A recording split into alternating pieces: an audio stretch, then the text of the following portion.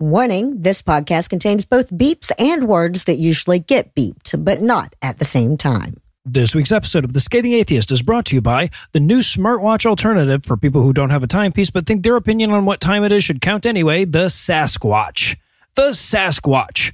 It's kind of blurry in the promotional photo, but trust us, it looks great. And now, The Scathing Atheist. Hello from Louisville, Kentucky. This is Angela, and here's my husband, Sam. That's me. I once debated Kent Hovind, and that's all the proof that I need to know that we did, in fact, evolve from filthy monkey men. And women.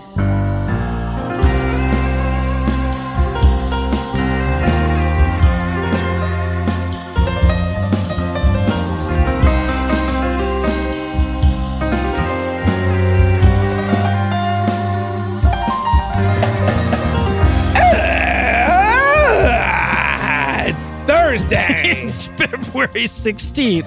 And it's due a favor for a grouch day. So, Noah, you need anything? Not with an attitude like that, I don't. I'm Noah Lugeons. I'm Eli Bosnick, and from COVID-positive New Jersey, Waycross, Georgia, this is The Scathing Atheist. On this week's episode, A little-known religion called Christianity finally gets some national exposure. we'll do the math on Bigfoot. And Heath will finally earn enough punches on that card to get a free penis reattachment next time. But first, the diatribe.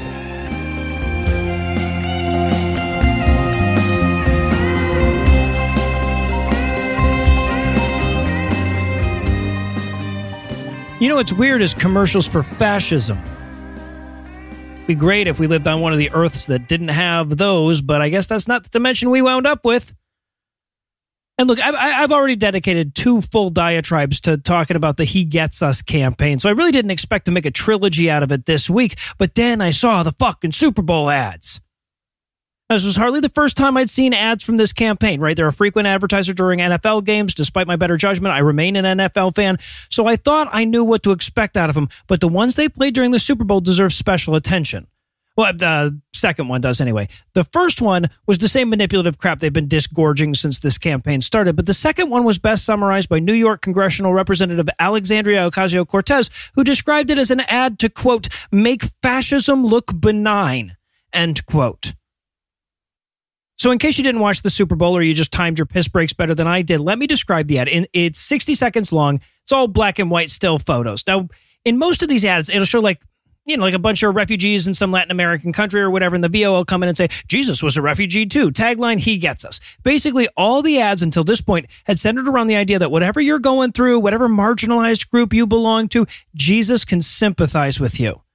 It's all a bunch of disingenuous bullshit designed to separate the image of Christianity from, all the shit Christianity actually does in the world. But this second ad, they decided to break with that approach altogether and go with something worse. See, in this one, we just see 45 seconds worth of black and white photos of people yelling at each other, or in one case, punching each other. Now, some of these are just random fights captured on film, but in several instances, there's the photo itself gives you plenty of context that you know what the argument is about, right? One is a black man screaming at a cop who's wearing full riot gear. Another is an unmasked guy screams spitting into the face of a masked guy. Another one has a lady holding up a goddamn sign that says liberty over lockdown. And then this all fades away to a tagline that reads, Jesus loved the people we hate. He gets us. Gone is the message of Christ's relatability, the stated goal of the fucking campaign. This one wasn't about rehabilitating the reputation of Jesus. It was about rehabilitating the reputation of his shittiest adherents. It was a message of shame urging us to welcome back the people in our lives that intentionally endangered us and our children during a fucking pandemic. The people who endangered and continue to endanger the viability of our government through disinformation and obstinance. The people who felt that the appropriate response to the phrase Black Lives Matter was a counterpoint. Jesus would have forgiven these people, so why don't you selfish prick? Of course, since its inception, the group behind this campaign has tried to keep its donors a secret. Always the sign of a trustworthy endeavor there, right? But we're learning more and more about him. In November, Hobby Lobby's owner David Green admitted that his family were among the major contributors. Quick reminder, David Green's response to the lockdown was to try to keep his stores open regardless of local ordinances, and his justification for that was a prophetic dream that his wife had. Sent out a fucking company memo telling everyone that. In other words, he's exactly the kind of piece of shit person that this ad was meant to guilt you into forgiving. And that's what sits at the center of this whole nesting doll of grift. The campaign co-ops the language of social justice. It presents Jesus as a feminist and a supporter of refugees and a symbol of social reform, all in an effort to distance him from the homophobic, sexist racists that most people outside of Christianity associate him with. But the homophobic, sexist racists are the ones paying for the fucking ads. The people they're trying to distance their religion from are themselves. I mean, the only direct donor we know about is David Green, but he gets us as a subsidiary of a group called the Servant Foundation, and the Servant Foundation has given over $50 million to the goddamn Alliance Defending Freedom. Now, I'm sorry if I just tied too many pieces of yarn to the corkboard at once here, but the Alliance Defending Freedom is basically the main fucking bad guy. They're the boss fight at the end of atheism. They're the legal group dedicated to stripping rights away from LGBTQ people and exempting Christians from all laws altogether. And they're winning. See, a lot of people responded to these ads by pointing out how many hungry people they could have fed and homeless people they could have housed with the $20 million that they spent airing these dumbass commercials, but that misses the point. Right? Because if they had any inclination to use their money to help the downtrodden, they wouldn't have needed the campaign to begin with. If the people behind He Gets Us really wanted to rescue Christianity from its reputation of being a driver of homophobia that stands in opposition to social justice, they could just stop driving homophobia and opposing social justice. What they want to do instead is find the exact dollar amount it takes for people to keep ignoring that fact. They're talking about your Jesus. We interrupt this broadcast to bring you a special news bulletin. Joining me for headlines tonight is the macaroni to my cheese, Eli Bosnick. Eli, are you ready to dig in? Hey, I'm just hoping to do a good job. Oh, there you go. Camembert with me if I don't. Reclat. Heath has big shoes, man. Those are big shoes to fill. Thank you. I appreciate that you tried. In our lead story tonight, the Mormon Church has an insane amount of money. Like, we don't know how much money they have, and they don't have to tell us, but even just what they do have to tell us about is an insane amount. To it, Ensign Peak, which is the investment arm of the church, has to file partial disclosures to the SEC. Now, I say partial because they don't have to disclose all their assets, just shit like U.S.-held stocks. And even just that part of that arm, of that branch of the church, as of its most recent filing, assuming that filing is correct, has over $40 billion in assets. Boo, that's slippery. Yeah. That is some slippery treasure. If that was a guy, that would be like the 35th richest guy in the world. And if you're thinking to yourself, man, it's amazing the kind of grift that religions can legally get away with, you are overestimating the Mormon Church's dedication to legality. But it looks like the Securities and Exchange Commission finally isn't, because we learned this week that the SEC actually is investigating the numerous complaints against Ensign Peak.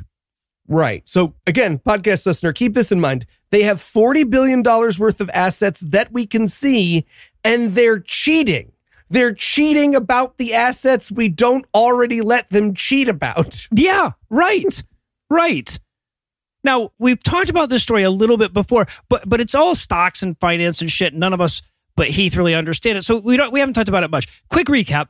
Back in 2019, a whistleblower came forward and said, hey, the Mormons are taking an enormous amount of money that they collect under the guise of charitable donations, and then they're sticking it in an investment firm and making billions of undisclosed dollars off of it. Now, up to that point, Ensign Peak hadn't filed any of the required disclosures of large money managers. Hey, basically, there are laws about having $40 billion fucking dollars that include admitting that you do.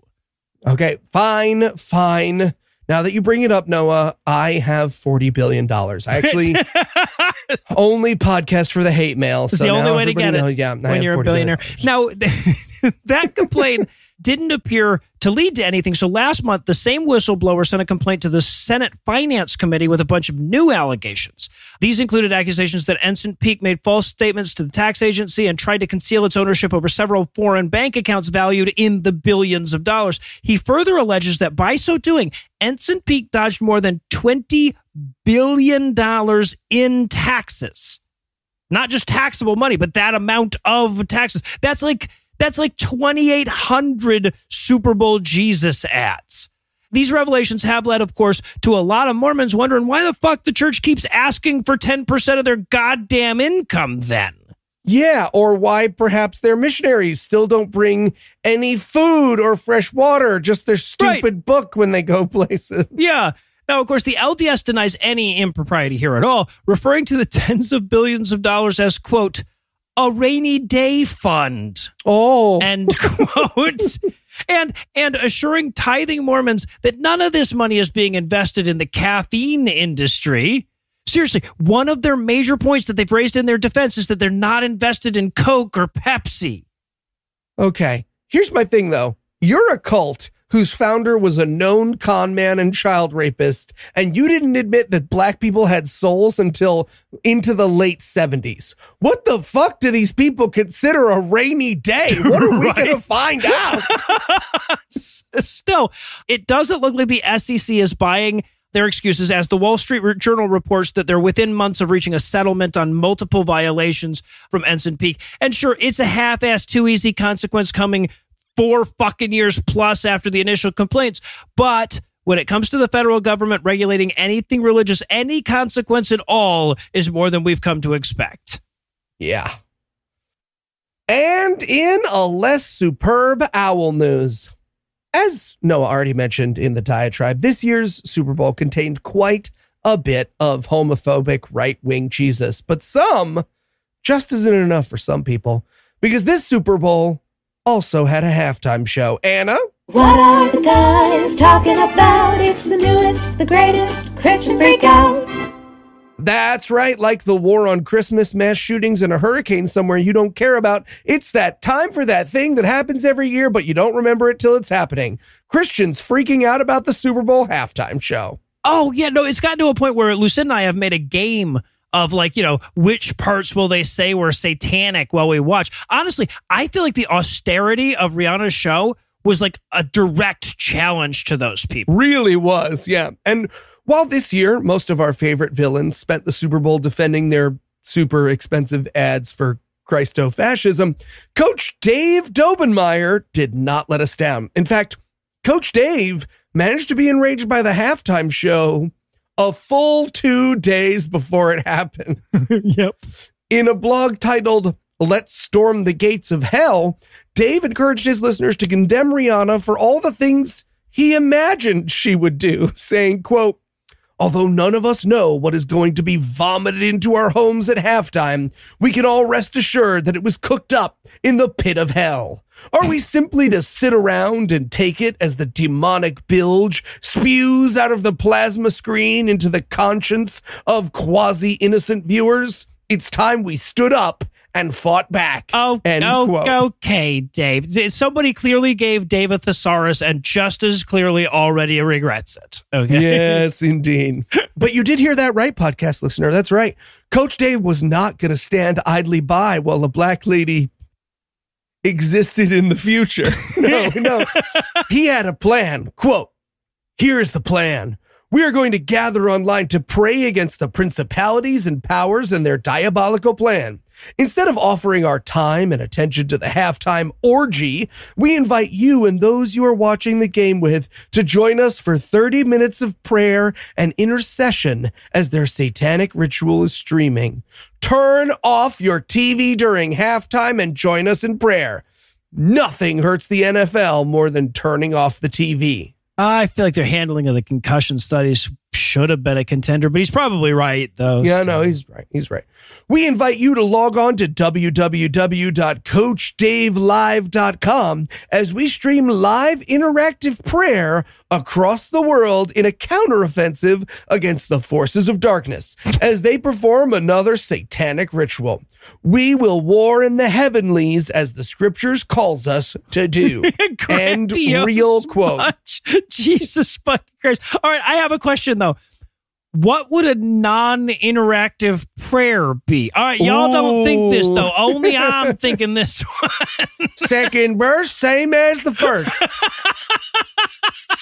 Well, despite being isolated in my bedroom, thanks to the deadly COVID-19 virus, I did manage to tune in to CoachDaveLive.com during the halftime show to see just how his call to prayer stacked up versus the most televised event in history. And when I checked, there were 133 viewers. Now look, I'm no scientician.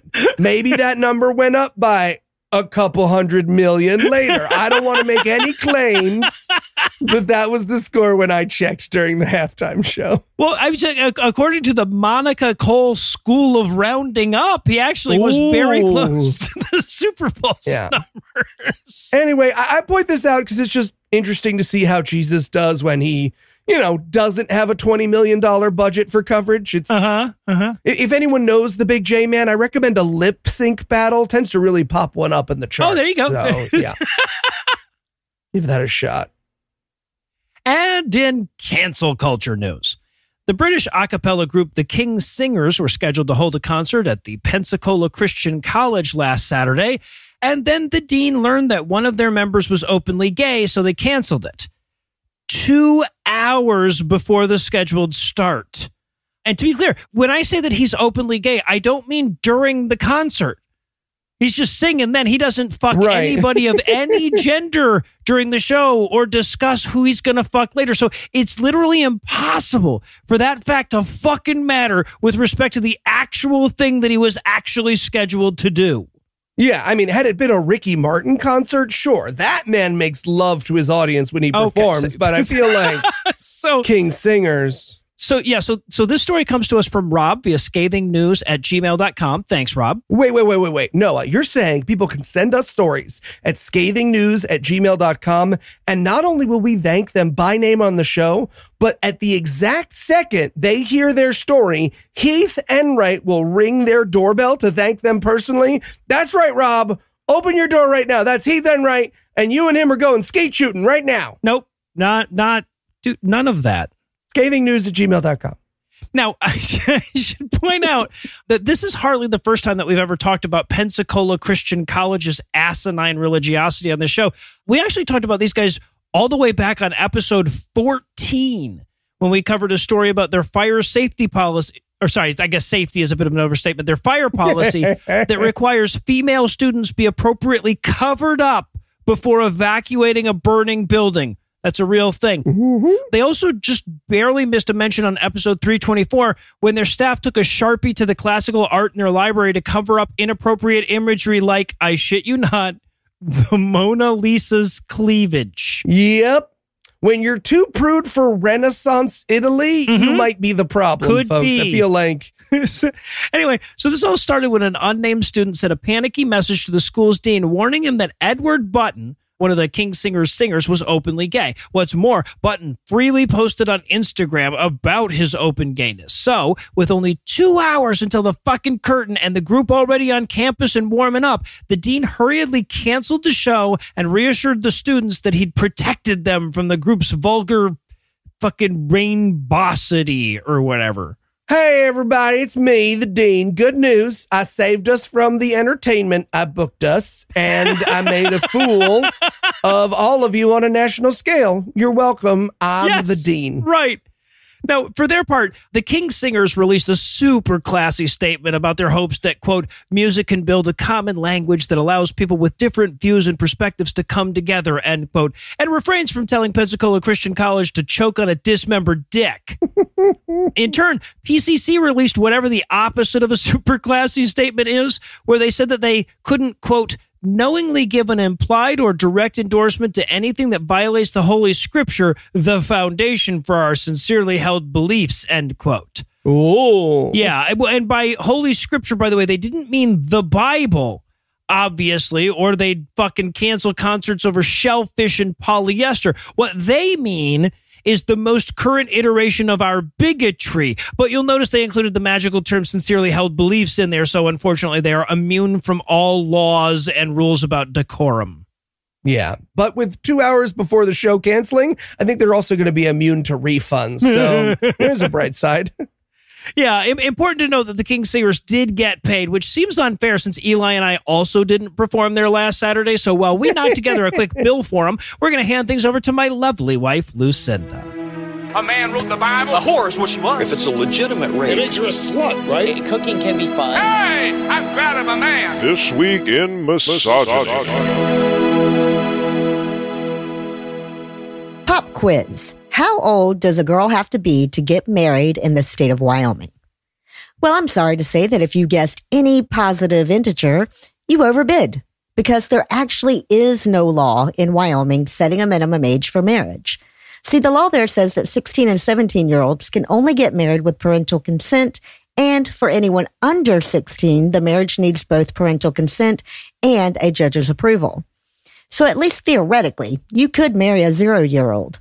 Hell, given the GOP's dedication to pretending that zygotes are people, you can theoretically marry a negative 0.75-year-old. Of course, some people would come to the defense of the law by pointing out the difference between theoretical and practical, but that would be missing the point. Why would you have a loophole that would allow for the marriage of 7-year-olds in the first goddamn place? And lest you think that this is some weird vestigial thing that was written into law in 1780-something and nobody ever's gotten around to changing it, I should point out that the reason I'm bringing it up today is because the Wyoming GOP is currently resisting an effort to change that law. That change is HB 7, a bill that seeks to strip the right of a judge to decide some dude can marry a middle schooler. But the Wyoming GOP is actively standing in its way. They sent out a mass email urging constituents to contact their representatives and oppose this bill, since girls under the age of 16 can still get pregnant.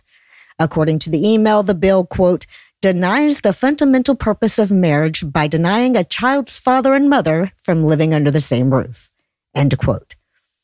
In other words, if we can't force 13-year-olds to marry their rapist, how can we justify forcing them to carry the fetus to term? And I realize that this story doesn't really need a knife twist at the end, but I think it's worth pointing out in times like these that when they're not protecting the rights of child rapists, they spend their time passing anti-trans legislation under the guise of protecting children from sexual predators. But enough about the Wyoming GOP. Let's shift to a different place that comes to mind when I say a whole bunch of Nazis. Germany. So for those of you who don't know, abortion laws in Germany are actually pretty conservative. Technically, abortion is illegal except in cases of rape or danger to the pregnant person. Now, it's not quite as bad as that makes it sound because it's actually not punishable in the first 12 weeks of pregnancy for either the doctor or the patient. So the worst case scenario, you can get mandatory counseling for it. Later than 12 weeks, you have to show that the pregnancy is a threat to the person's physical or mental health. And then you have to go to some bullshit anti-abortion counseling thing for 3 days before you can have it. So not quite an outright ban, but bad enough that even a person living in the state of Georgia can get away with side-eyeing it a bit. But leaders from Germany's Social Democratic Party are hoping to change that fact with a move to delete paragraph 218. The section of German law that makes abortion illegal in the first place. And to nobody's surprise, German Christians are standing in the way.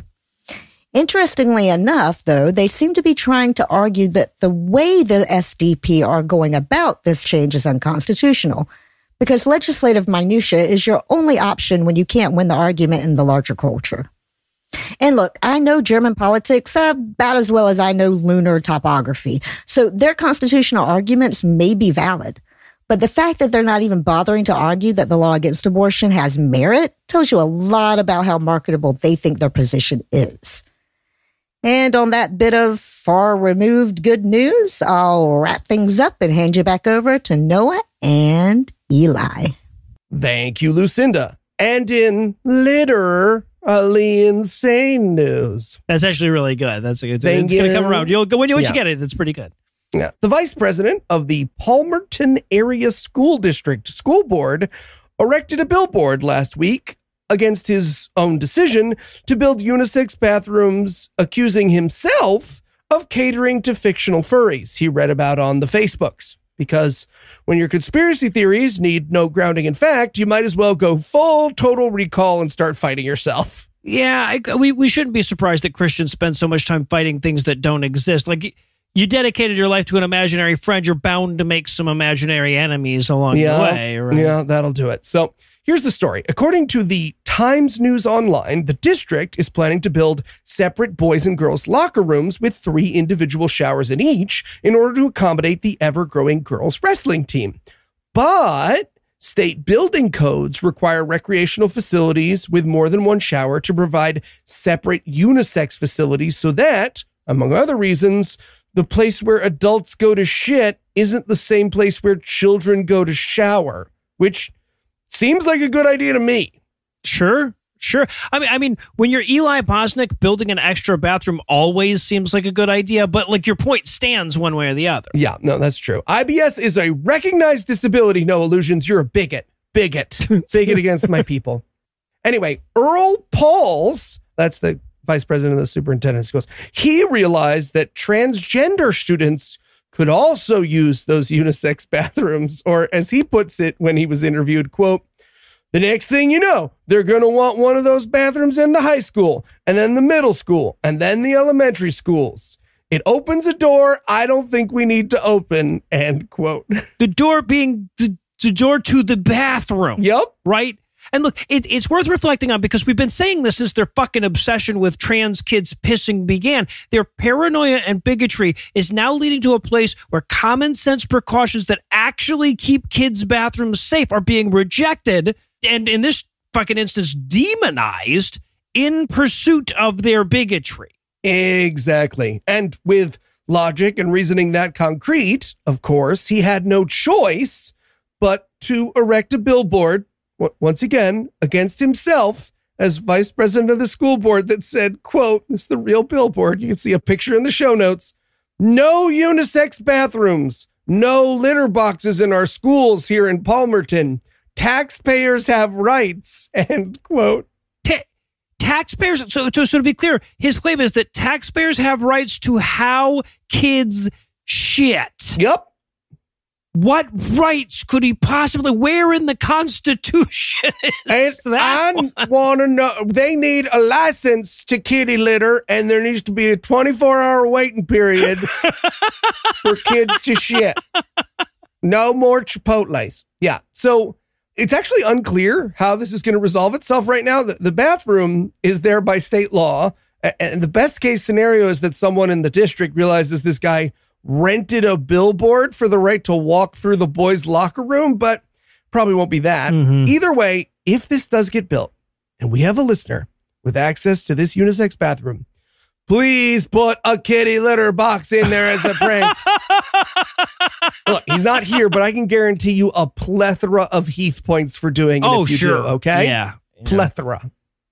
And in putting the smack in Newsmax news tonight, DirecTV has refused to pay Newsmax tens of millions of dollars in new fees, thus leading the right-wing propaganda network to pull its programming from the service provider. And that can mean only one thing. DirecTV hates Jesus. Hates Jesus, obviously, yeah.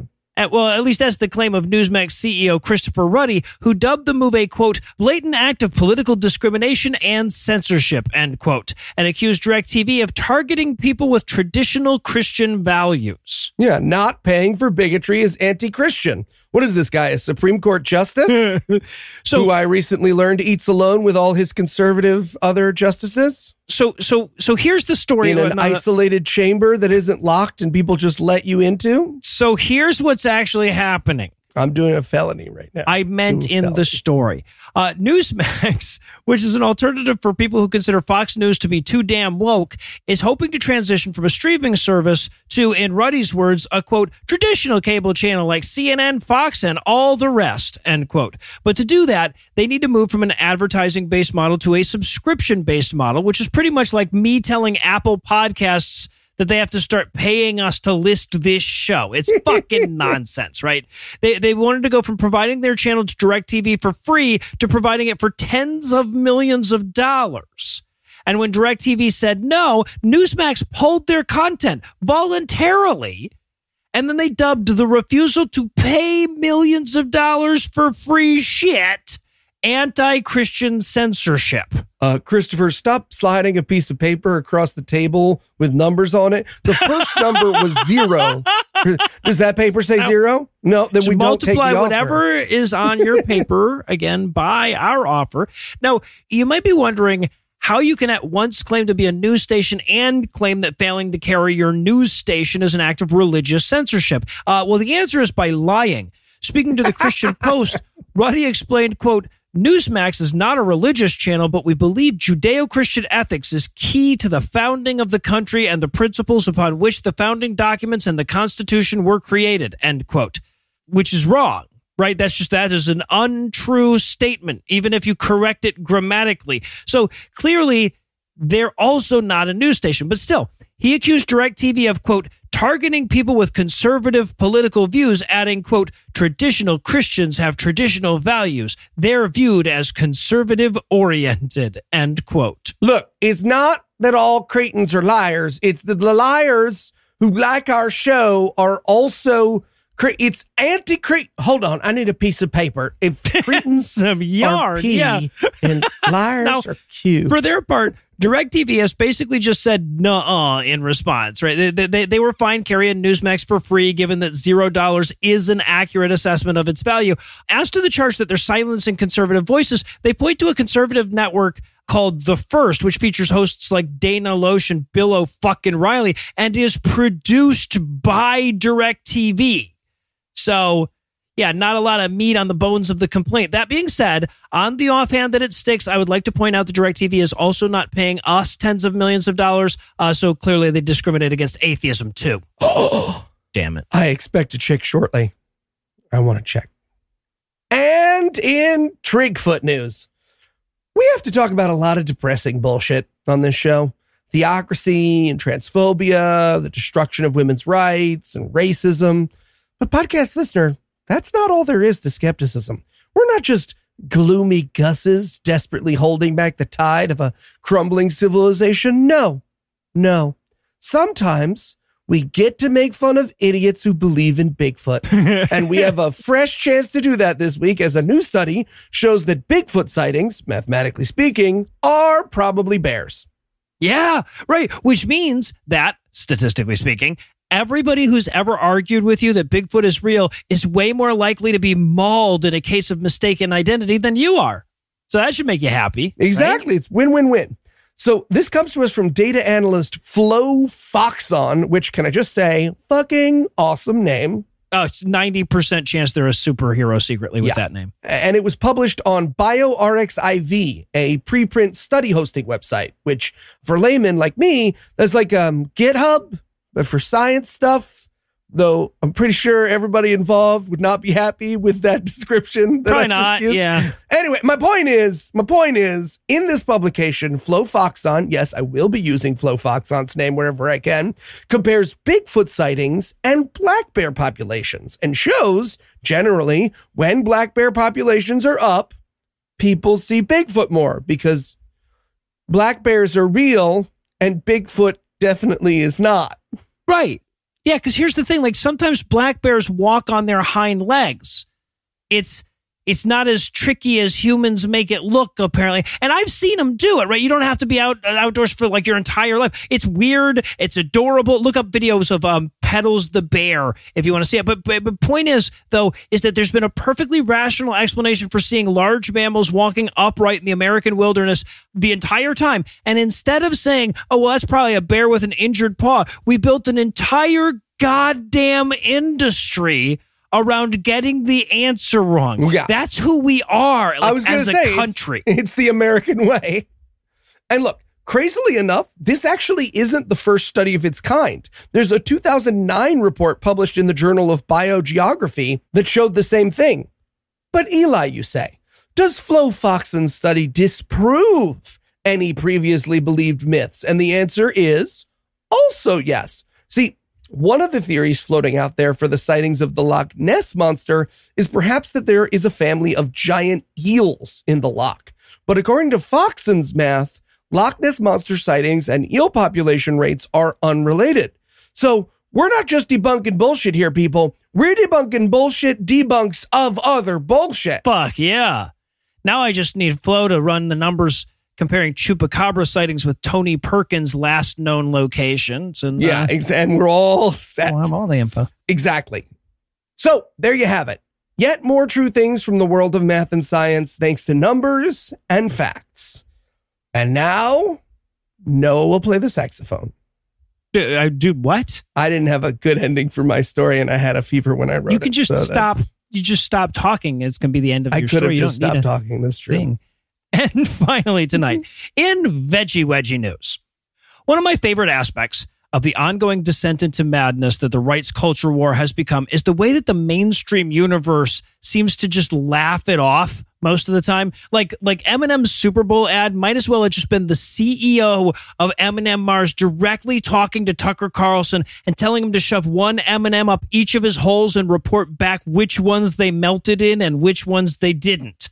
And since brands generally recognize that catering to the youth is way more profitable long-term than appealing to antiquated prudery, most of corporate America doesn't give a fuck what Christian bigots think of their Christmas cups. Yeah, I mean, not only do they not care, they now realize they get free bigot publicity by being inclusive. Right.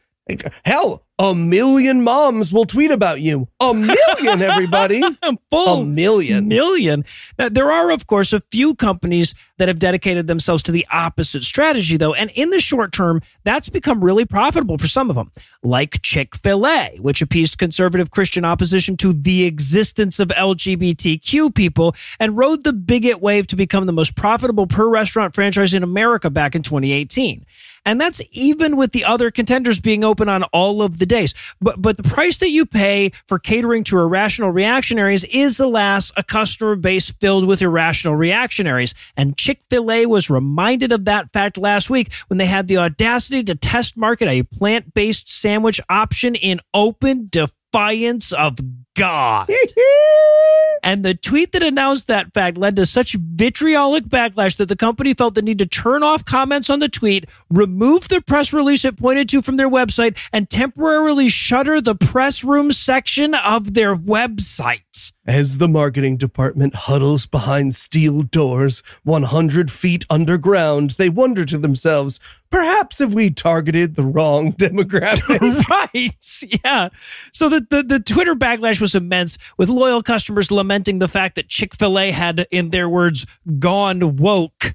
Fox News published an article on their website decrying the move that used the goddamn FOWL foul play pun no fewer than 3 fucking times. Yeah, it's like they hired me to do the puns on that article. It's fucking the best. Heath was available this week. He was off, people. Jesus, just ask him. Now, the announcement tweet got ratioed to the tune of about 2,400 to 1,800 as of the time I'm writing. But in their defense, Chick-fil-A assures worried customers that the new cauliflower sandwich is only a little woke. It's not like it's fucking vegan. It's still fried. It contains egg and milk products, and the restaurant doesn't designate a surface for vegetarian preparation like a bunch of fucking hippies. So those filthy libs that eat it will still get stray chicken juice here and there. But clearly that wasn't enough. Look, y'all, calm down. We were just trying to fulfill Chick-fil-A's goal of seeing how disgusting a sandwich people will say is delicious so that they can still be bigots. We're doing a deep fried flip-flop next summer. Chill out, everybody. Okay, it's not... Okay, so now to be clear, this new breaded cauliflower sandwich is only being tested in 3 markets. Kind of, at least from the pictures, looks delicious, though. So I need to close this story off with a periodic reminder that doesn't matter. I don't give a fuck how delicious it is. You're directly funding bigotry and theocracy. If you buy their shit, no amount of delicious is worth dehumanizing people that you care about for. Okay, but like, what if you really liked a book about wizards as a kid? Can you dehumanize people that, how human, what about the wizard All right, book? so now that Eli's filled up our inboxes for the week, I guess we can close the headlines for the night. Eli, thanks as always. Juicio! And when we come back, Don Ford will be here to do his best Heath impression.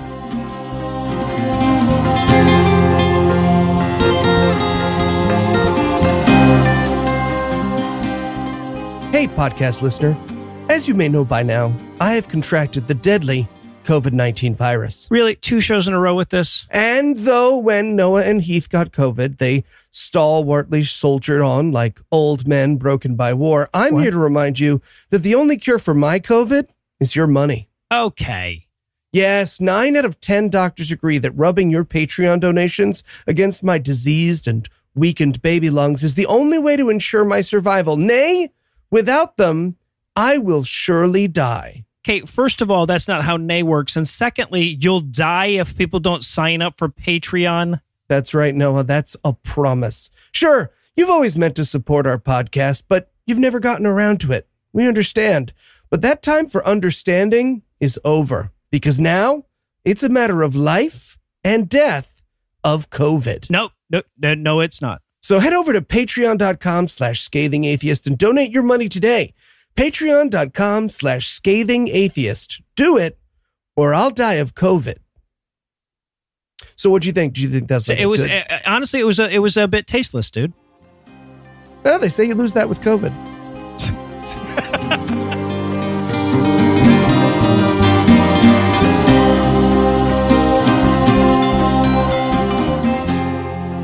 I think he's skiing.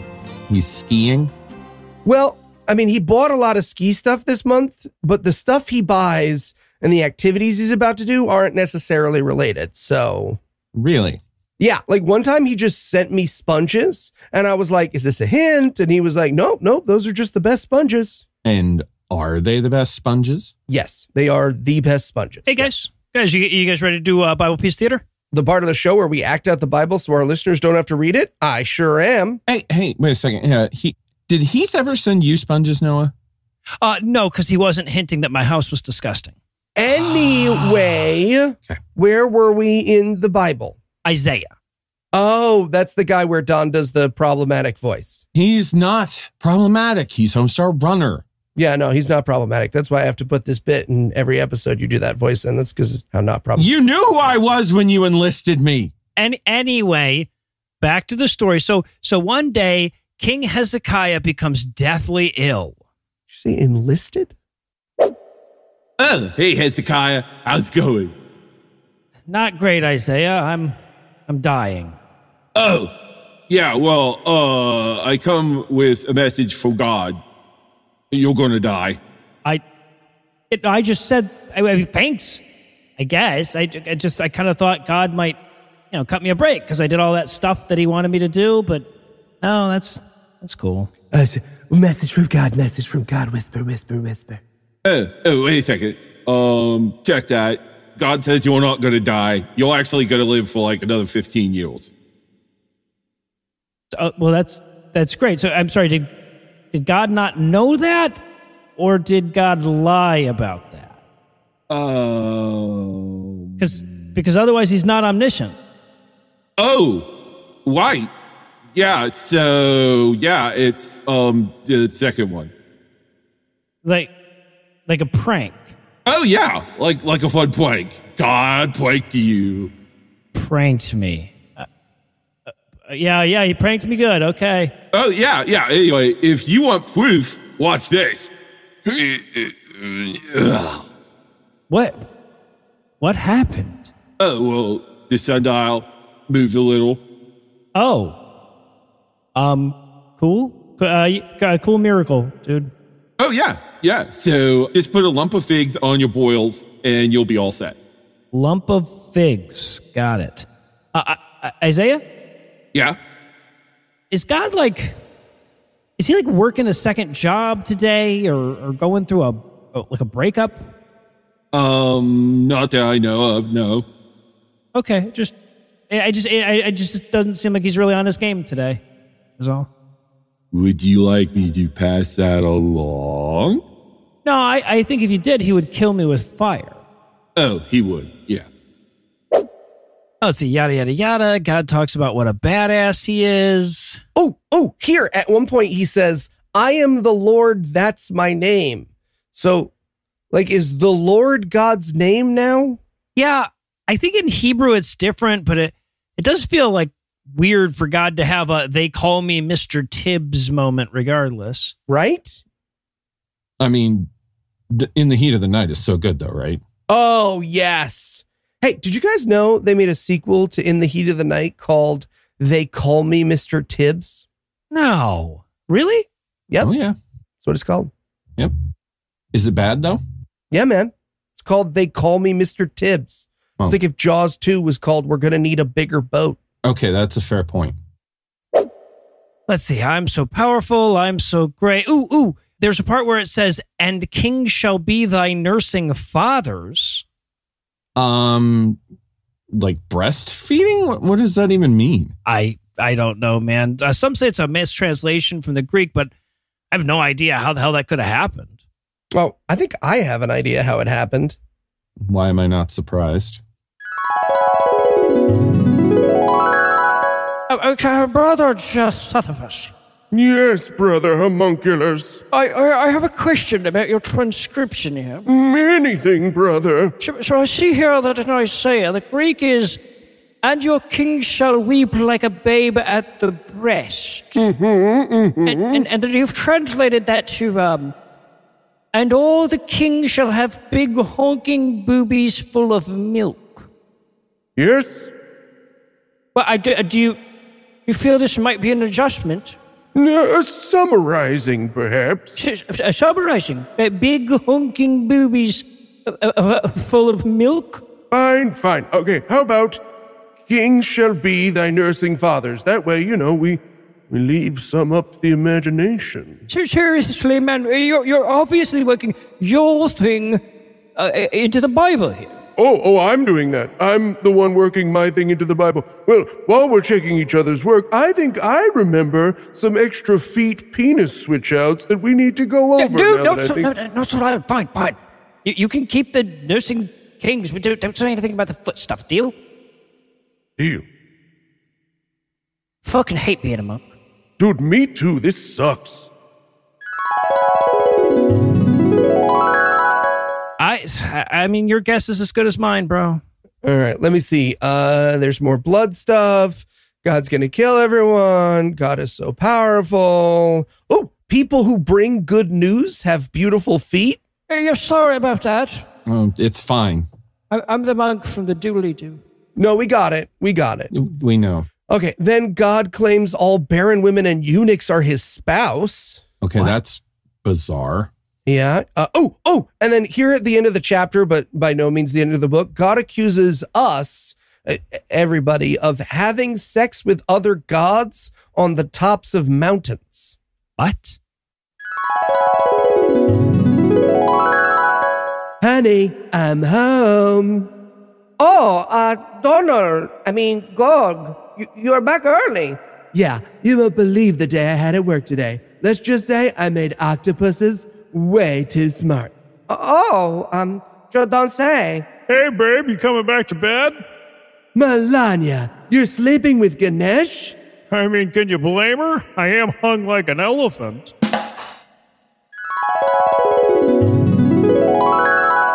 Let's see. Feed the hungry. That's good. No, actually, it's only because they're all going to die. So that's actually kind of wasteful. Let's see. Thou shalt also suck the milk of the Gentiles and shalt suck the breast of kings. That's me from the sketch from before. Oh, got it. Thank you. Let's see. The sun and the moon will stop producing light. Oh, okay. Then it talks about how things get nice again. Oh, hey there, neighbor. How's it going? Pretty good. Gotta tell you, when God made the sun and the stars fall to the earth, that really kind of stunk, but, now everything's great. I even have a vineyard.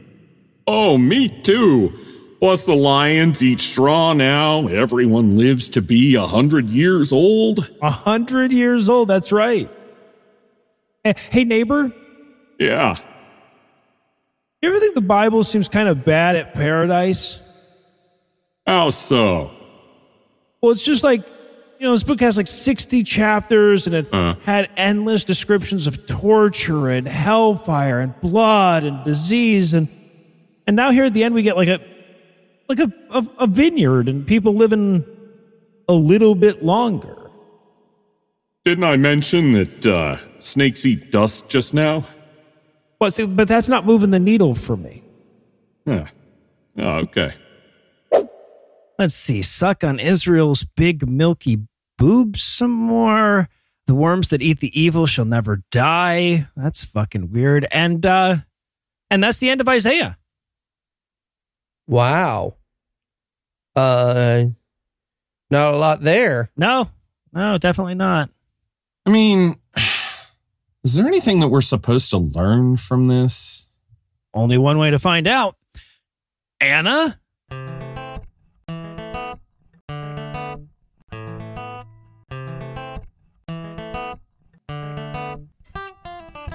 What can I say about Isaiah? He's supposed to be one prophetic player. Is he the bringer of news? Is any use to the Jews? Or just the muse for the first part of Handel's Messiah? He's sure the world's impure. There's people sinning now. God has a cure though, and will destroy, whoa, the whole world. No, really, any minute now. When's it gonna be? Oh, when's it gonna be? Dude, it's 2023 AD. And Isaiah's pretty sure that we'd be dead by now, that we'd be swallowed by the seas, or succumb to disease with no remedies. Get on your knees, cause Isaiah's pretty sure it's any minute now. Tick-tock, Isaiah, how many centuries have you been saying that anybody who drinks will go directly to hell? 2,000 years later, liquor sales are still doing swell. Well, God says, cover your shoulders, you whore. He'll make the whole world explode. He'll burn it all down and cut us to the ground and build another planet with a new dress code. When's it gonna be? When's it gonna be? In 701 BC, you were like, yeah, any minute now. He's gonna kill your families, or you'll be eaten by a cockatrice, or covered in fucking bees. Isaiah's pretty sure it's any minute now.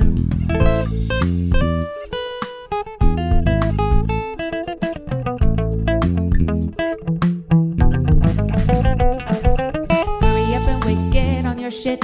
You don't wanna be late for the apocalypse. Armageddon tired, waiting for the party. Heaven's arriving in fashionably tardy. Hurry up and wait, get on your shit. You don't wanna be late for the apocalypse. Armageddon tired, waiting for the party. Heaven's arriving in fashionably tardy. Hurry up and wait, get on your shit. You don't wanna be late for the apocalypse. Armageddon tired, waiting for the party. Heaven's arriving in fashionably tardy. Hurry up and wait, get on your shit. You don't wanna be late for the apocalypse. Armageddon tired, waiting for the party. Heaven's arriving in fashionably tardy. Hurry up and wait, get on your shit. You don't wanna be late for the apocalypse. Armageddon tired, waiting for the party. I say it's pretty sure it's any minute now. Hey, Noah, what's the matter? Nothing. It's just, yeah. Well, you know how I like to have our show be exactly an hour. Yeah, you do it down to like the 10th of a second, right? 100th of a second, actually. Yeah, but it looks like we're a couple minutes short this week. That just really irritates me. Oh, I mean, we've got Don coming in for Bible Peace Theater. We could do the thing. Eli, no. Please, you said we need the time, and our listeners deserve 60 minutes, no illusions. Are you denying our listeners 60 minutes of comedy content? Fine, we can do the sketches you wrote while you were high. Yes! Okay, so this first one is called The Guys Who Work for the Overlook Hotel See the Shining for the First Time. Well, I'll tell you, Phil, I can't wait to see this movie. Me neither. The great American director Stanley Kubrick making a movie in our hotel about the great American novelist Stephen King's book. Oh, I mean, how lucky are we? So very lucky. 2 hours and 26 minutes later. So, that's the movie. Yep. That's the movie. Good movie. Great movie. Great movie. Good movie. Actually, yeah. A lot of very nice shots of the hotel. Oh, for sure. I will say I don't think it's gonna make a ton of people want to stay here. No, because you're right, because they'll think it's haunted and that they'll lose their souls. Haunted and lose their souls. Yeah. That movie would kind of actively make me want to not stay in a hotel. Mm-hmm. Yeah, no, I see that. I do see that. Do you think our bosses are going to see this movie? The one set in their hotel about their hotel? Man, yeah, I would say yes, they're probably going to see it. Okay. Are we fired? I would imagine we are fired, yes. Yeah. Hey, Noah. Yes, Eli. How we doing on time for the episode so far? We're still a little short. So does that mean we could do another sketch I wrote while I was high? Yes, we can do another sketch you wrote while you were high. Nice. Okay, this one is called How I Imagine Super Bowl Commercials Are Written. Hey, boss, you got a second? Sure, come on in. So I finished my draft of our Super Bowl commercial for our major national corporation. Oh, nice. Excellent. Let me see here. Oh, yeah. No, okay. All right. Yeah, I like it. This is funny, and people will want to buy the product. You did a great job. Thanks. I worked really hard on it. Now, can you fit the Grinch into it? Sorry, the Grinch from Dr. Seuss. Like how the Grinch... Yeah, that's the one. Yeah, so we already paid $11 million for the Grinch to be in the commercial. So can you add him in there somewhere? I mean, I guess. I don't think it's going to make a lot of sense. Oh, that's okay. You haven't even gotten notes yet. Sorry, notes? Oh yeah, no. There's a lot of money going into this commercial, so everyone from executives to producers to legal are going to feel downright entitled to see their notes, no matter how stupid or irrelevant, incorporated into the final product. Okay, but won't that make our Super Bowl ad an indecipherable mess that literally everyone hates? Oh, yeah, sure will. But don't worry, we'll fire you super hard to make sure everybody knows like how sorry we are about it. Got it. Hey, boss? Yeah, kid. I feel like there was a world where we could have had nice things, and I don't know how we missed it. Yeah, me too, kid. Me too. Wow, that one was sad. Damn it, I was trying to do a Mitchell and Webb. Don't do a Mitchell and Webb. Yeah, don't.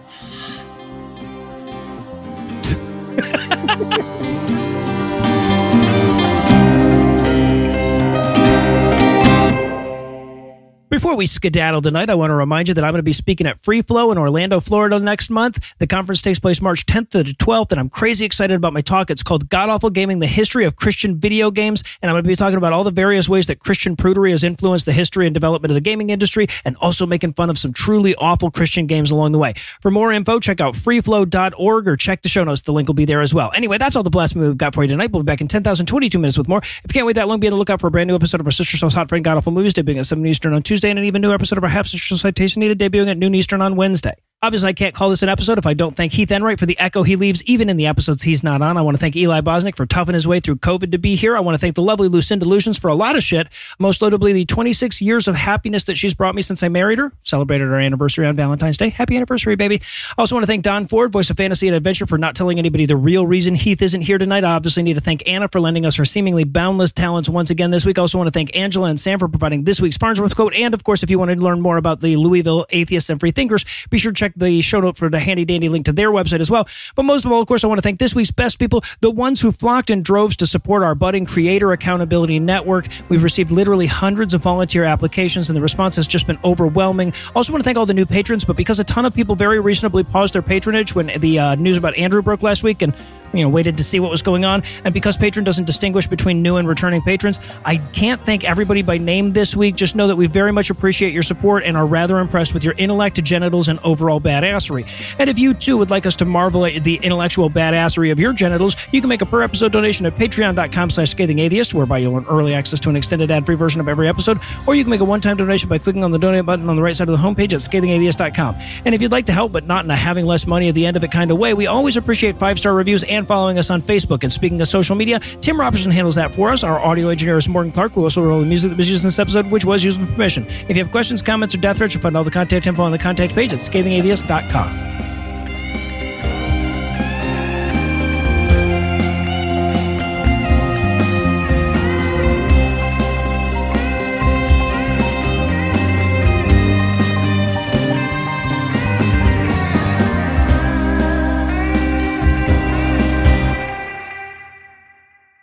I'm so fucking spoiled by this medicine. Sorry. What's that? Spoiled by medicine, I'm so spoiled by this medicine because, already got the miracle shot that means this thing doesn't fucking kill me. And then they were like, hey, you're fat. Here, have a thing that turns it into the most minor cold this year. But it'll give you a little bit of a metallic taste in your mouth. And for the last 3 days, I've been like, yucky. Miracle life-saving literal AIDS drug makes my mouth taste bad a little. Yeah. So Noah, when did we tell him that most of the record has been him having blackout fugue states? Well, not now, Don. Damn it! Damn it! It's been 10 years, man. You better hope he's having a blackout fugue state right now. I'm counting on it. where I bring back messages from the podcastiverse. The preceding podcast was a production of Puzzle in a Thunderstorm, LLC, copyright 2023, all rights